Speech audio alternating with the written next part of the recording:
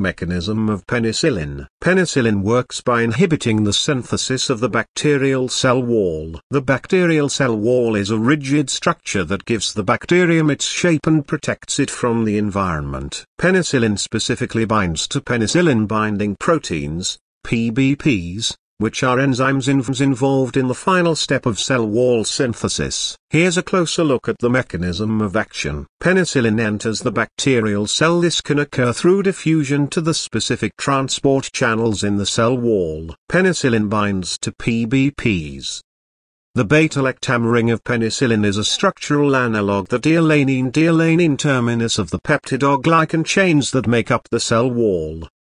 This allows penicillin to bind to the active site of the PBPs with high affinity.